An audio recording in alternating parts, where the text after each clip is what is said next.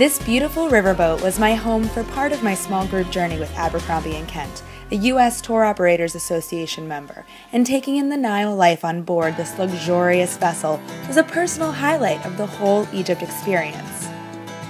An amazing part of this experience is that while one day you're seeing tons of bucket list sights, the next you can absorb all that you've seen aboard this beautiful ship.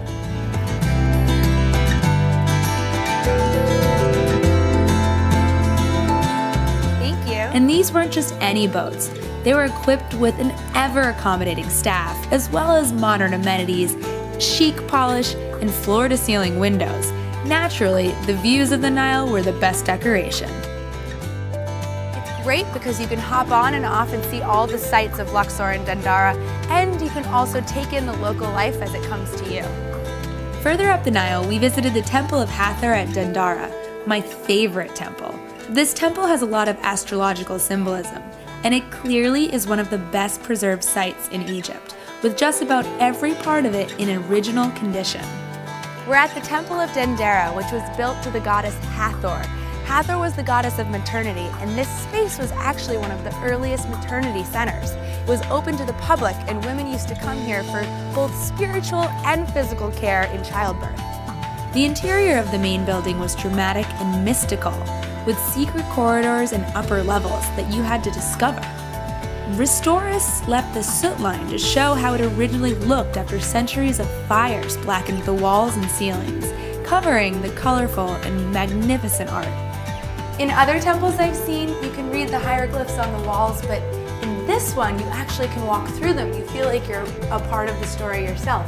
I also love these passageways with the stairs. It's kind of like you're discovering this temple on your own.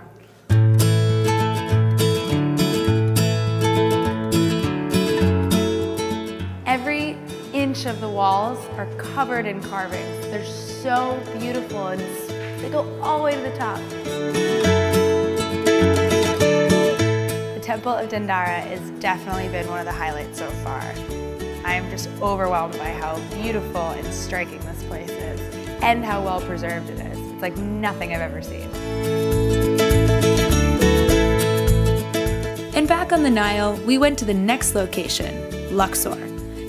Abercrombie & Kent has private dockings with feluccas that transport you to and from the public docks. I loved the felucca boats and couldn't stop taking pictures of them. We're at the entrance of the famous Luxor Temple, the only temple that was actually open to all the public.